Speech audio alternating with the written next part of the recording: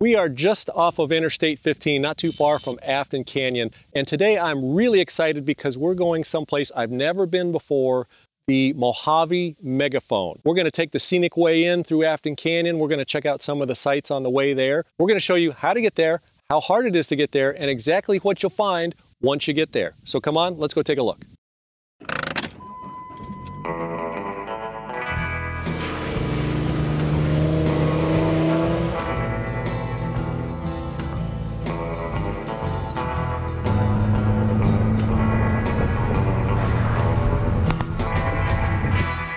We start the day by exiting Interstate 15 at Basin Road.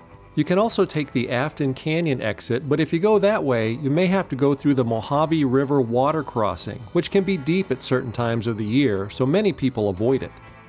From Interstate 15, we follow Basin Road just over 4 miles to the railroad tracks. From there, we start to head west, going under the bridge, and follow the railroad tracks another 3 miles until we start seeing the beautiful formations in Afton Canyon.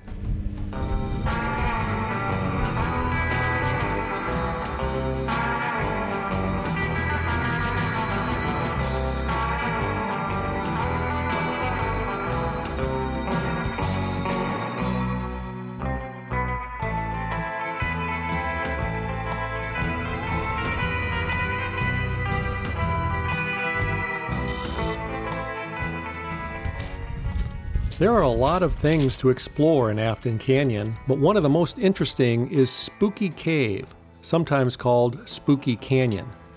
It starts off as a narrow wash just like all the others in the area, but it quickly gets more and more narrow until it turns into a full-on cave. If you plan to explore this one, be sure you bring your flashlights.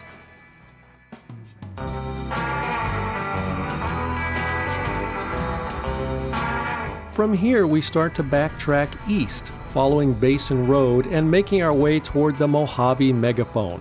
It's about 8 miles from Afton Canyon, and there are several flat, easy dirt roads you can take that are all suitable for any Jeep, truck, or all-wheel drive car.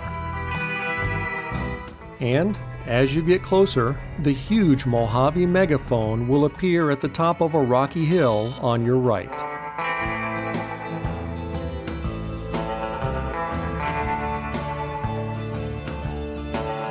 There are 2 hiking paths that lead up to the Megaphone, one at the front of the hill and one at the back. Both trails are a steep and rocky climb. Nobody knows for sure exactly why the Megaphone is there or what it is. Nobody even knows if it's actually a megaphone. There are several theories, but after taking a close look at the construction, because there appears to be nothing functional in it, we think it's just an old art project or maybe even a prank. No matter what it is, it's worth the trip, just so you can say you've been there.